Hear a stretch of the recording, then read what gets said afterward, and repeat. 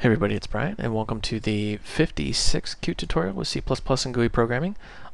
Today we're going to be covering the QSqlTableModel, and I've already got some code written because I didn't want to waste your valuable time.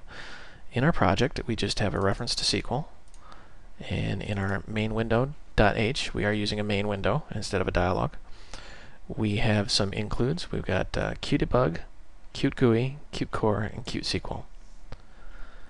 And in our private section, we've got QSqlDatabase, named it DB, and QSqlTableModel, and it's just a pointer to model. And in our implementation, very simply, we're just setting the central widget to the table and opening the database connection here. Haven't done any real error handling just for the sake of simplicity. Let's just save and run, build this thing. Make sure there's no major problems going on here.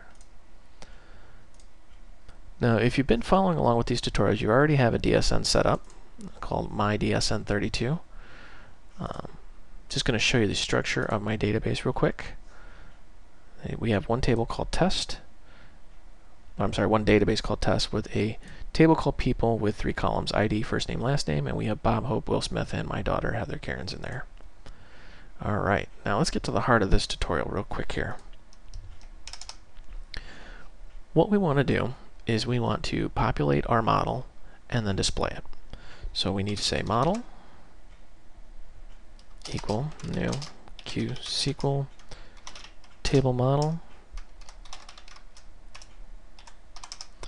and now we want to say model dot set table, and we want to give it our table name,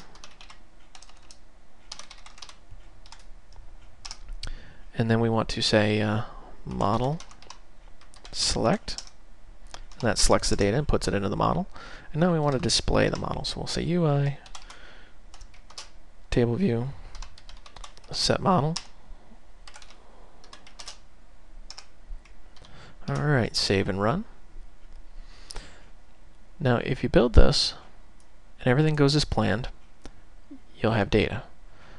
But if you've been following along religiously with my tutorials, you probably came up with something that had no data in it. And let me demonstrate that. Here's our DSN. Configure. Next. Notice how I have this change default database to, and I have the actual database name selected. If you didn't do that, because I haven't told you to do that, then you end up with just a blank window like this, with no data in it. So if you get that and you're struggling and trying to figure out what in the world's going on here, there's a little trick I'm going to show you here. You can say QDebug model last error text, and when you save and run this, it says unable to find table people right down here. The reason why it can't find the table is you haven't told it where it is. So you go back into your DSN, just go configure, next, change the database to, and then give it the database you want to work with. Very simple. That's how you solve that problem. And voila, there's our data again.